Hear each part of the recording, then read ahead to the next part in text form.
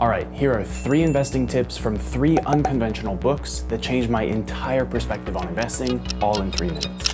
The first lesson comes from The History of the Standard Oil Company, a book published way back in 1904 by Ida Tarbell. Tarbell explains that in the 1800s, companies digging for salt regularly came across oil instead. But oil wasn't being used in those days, so they would just discard it and move on. If they found a salt well that had too much oil in it, they'd abandon the entire area and keep looking for salt elsewhere. And it wasn't until years later that we discovered how valuable oil was, but by that time, it was far too late. The lesson here is that sometimes your desire for one thing, salt, is so strong that you overlook a much more valuable thing, oil, in your pursuit of it. But if you were to just zoom out for a moment, you'd see that you are throwing away something more valuable than the thing you're seeking. For investors, this means don't get so narrow-minded that you miss the forest for the trees. There's value out there everywhere, and our job is to keep an open mind so we can find it.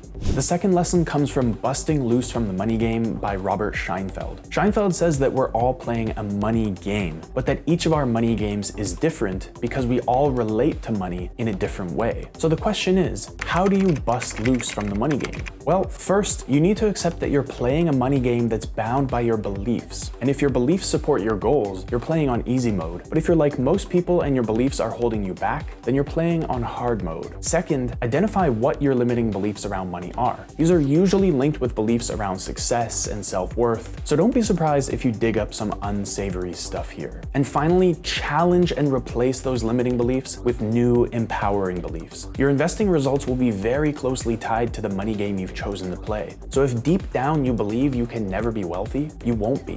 The third lesson comes from The Box by Mark Levinson, which is a biography of the shipping container. The Box explains how the container completely reinvented the global economy. But what I find especially interesting is that over the past 50 years, 2 of the wealthiest countries on Earth, Singapore and Hong Kong, built their wealth by strategically aligning themselves with the shipping container. How did they do it? They developed deep water ports that could accommodate the world's largest ships. They lowered taxes and removed trade barriers to encourage companies to do business there. They built up logistics, warehousing, and transportation services, all to support the shipping industry. In other words, they built the knowledge and skills to capitalize on one of the biggest technological transformations of the past 100 years. Here's how to do the same thing on an individual level.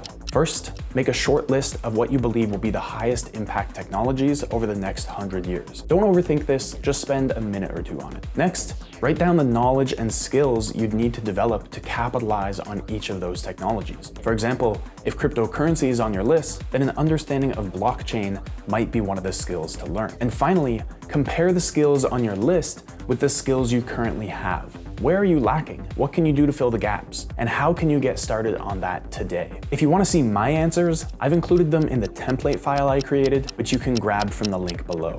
So these lessons have changed the way I think about investing, and they've been super valuable for me over the years. But you know what's even more powerful than a series of lessons? A framework you can apply over and over again. That's why you need to watch this video next, where I explain my 2-2-2 system, an easy to implement framework that will definitely boost your investing returns. I'll see you there.